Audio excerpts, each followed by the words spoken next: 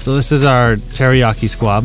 We use squab instead of your traditional chicken. First, we separate the breast from the thighs. Then we confit the thighs and brine the squab breasts in a mixture of soy sauce, mirin, wine, and a lot of other herbs and chili flakes and spices. Quickly sear the skin just to color it and kind of render out the fat. After that, you want to rest it for 10 minutes or so. Let it kind of cool down. That way the skin won't shrink once you cut. Then we break off the breast from the whole top part of the bird. The teriyaki sauce has an Okinawan brown sugar, mirin, a little bit of kinome, and a double brewed soy sauce from Japan that has a little bit of coffee flavor in it just from the brewing process. We blend in the organs to kind of fortify and give that irony kind of rich flavor to it. That way we can use the whole part of the squab.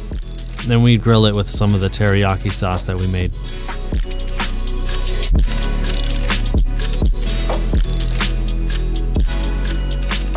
First, we put down our shiitake rice that we cook with a little bit of shiitake dashi.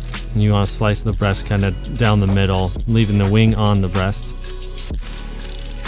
Then we place the confit thigh, very thin slices of orange quat, and a little bit of broccoli flowers.